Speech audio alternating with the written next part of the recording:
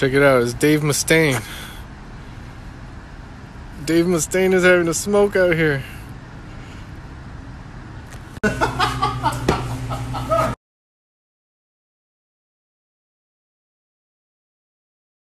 thought she was getting herself into it. You know what? I'm not gonna say I should have known.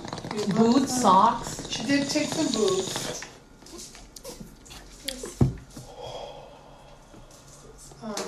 I'm late for fucking church. Too much leche. She had to walk all the way over there. Like the cookie, chocolate chip or whatever. Though. I'll just eat a banana. Yeah, I made it to church right on time.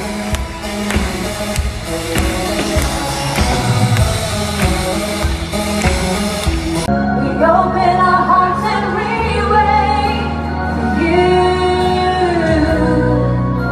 We open our hearts and we wait for you.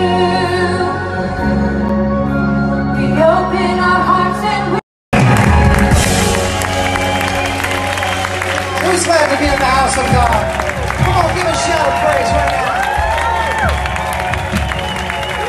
Every service here, we have a testimony of someone whose life has been changed at the Dream Center. Right before the offering, give it up for Audrey. Come on, give it up. I was wrong on my own. I decided to hang around with the wrong crowd, got involved with gangs, started using drugs, and that led to a wrong path. After that, at the age of 18, I had my first daughter, who unfortunately is not in my life anymore. And, I don't know how my mom found out about the Dream Center. She told me that I should give it a try, that I need to be there for my kids. They're gonna need me in their life. So I decided to give it. Thank you tonight for the privilege. We don't have to give, we get to give. Everything's to get to in the kingdom of God. We get to sacrifice, we get to serve, we get to overcome. Lord, everything is suddenly has gone from obligation to a wonderful privilege, and we praise you for it. As one more time we get to do something great for your kingdom. In Jesus' name, amen. God bless you. Yeah, we'll be seated in 90 seconds. Turn our speaker loose. So honored. You know, it's interesting how somebody can be so successful in baseball and then God can recreate them and do a brand new era to do something so extraordinary. And our speaker here tonight, I really believe, is one of the great voices in America today in helping with the drug epidemic. And we're so blessed to have him here today. And I can't even begin to describe how much I love Darryl Strawberry. I remember when I was a kid watching him hit the speaker of the Astrodome in a home run. And nobody believed it could be done. As a kid, I watched and I said, man, one day I would just love to be able to meet Darryl Strawberry.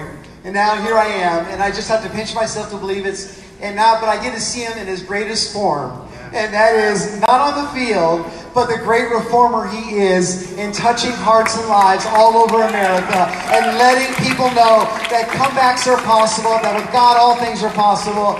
Would you welcome tonight Darryl Strawberry in the house? Come on, Think about it. See, I wasn't always like this.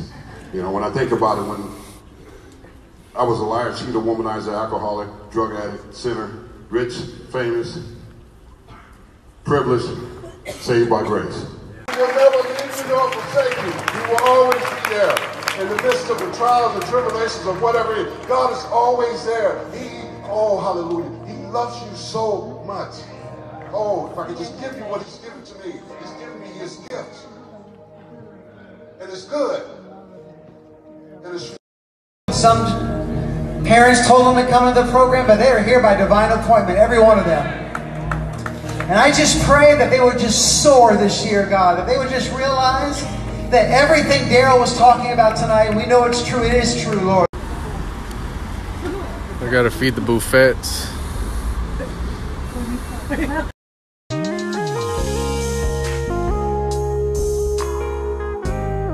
Welcome to National Geographic Homeless Edition. We've got a bunch of homeless animals out here living dirty. He's got no legs. Oh, sorry. No, claro, tienes que ir, Gaby. No te vas a decir.